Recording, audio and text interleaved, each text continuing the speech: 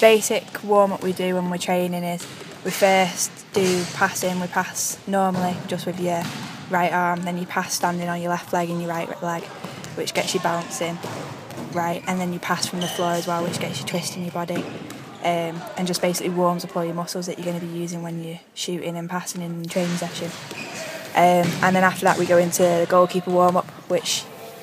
also helps us because you shoot at the heads, the shins, top corners and the bottom corners, and you're shooting about 60-70%, so it helps you get your accuracy right when you're going to be shooting later on in the training session, and just gets your shoulder moving and your arm moving, and just means you're ready to train.